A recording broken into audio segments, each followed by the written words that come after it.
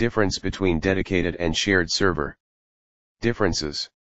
Dedicated servers are when one website is hosted on one server, so that server hosts only one website or websites from one business. Shared servers are available by purchasing hosting plans from various hosting companies that place multiple websites on a server. Dedicated server can be used to host only one website or websites from one company that has purchased the server are hosted on that server. Shared server can host multiple websites.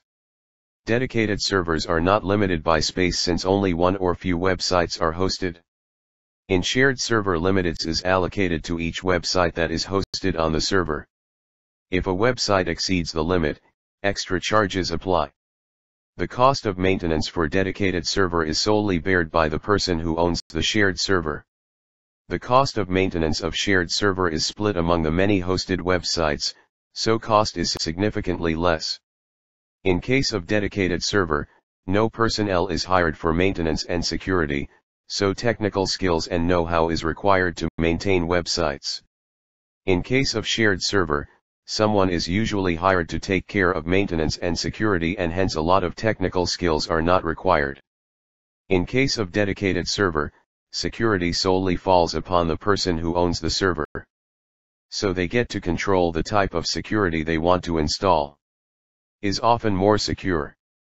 For shared server, the hosting company installs the firewalls and security applications and programs. Is often less secure because of the shared websites. Dedicated server has a less chance of being blacklisted as there is only one website on the server.